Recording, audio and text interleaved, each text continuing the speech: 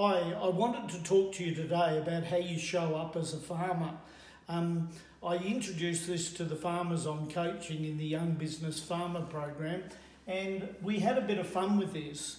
So above this is called the identity iceberg, and really we looked at what are the behaviours, actions and decisions that you make on a daily basis. This represents about 10% of what you do.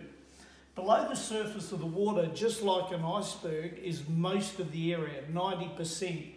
This is where you have your skills, your beliefs, your values, and your identity. And the discussion we had was, do you introduce yourself as a business owner and a business person, or do you see yourself as a farmer and not a business owner? Now, obviously, it's a blend of that, and what's really important is you get really confident about turning up and being proud to be the owner of the business or the enterprise that you're running.